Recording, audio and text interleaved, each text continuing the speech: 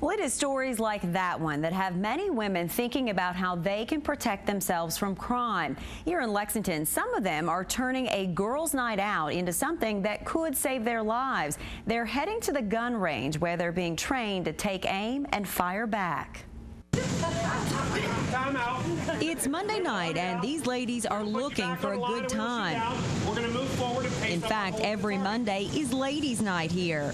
Pull back on those slides. At the gun warehouse in Lexington, classes are full each week of women interested in packing a little heat. Finger off the trigger. Ready, fire!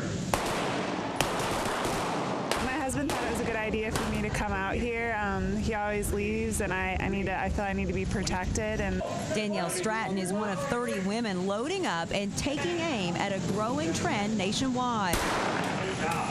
There's a huge growth among female handgun owners in the United States. The FBI says the number of applications for conceal and carry permits jumped in 2011. Next group, come on up. And experts say many of those were for women.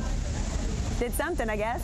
Tony Pignato with Velocity Training Group says Girls' Night Out is a direct result. And the thing is when they're purchasing more, if nobody's spending the time to teach them how to use the handguns, well, guess what? You just got to, it's an absolute shame. It's one of the things, it kills me about it. Y'all look great, as a matter of fact. The pounds in any second.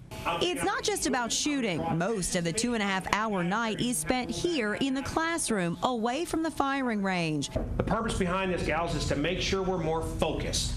The women take part in a self-defense course, learning about how not to be a victim. Front. 3.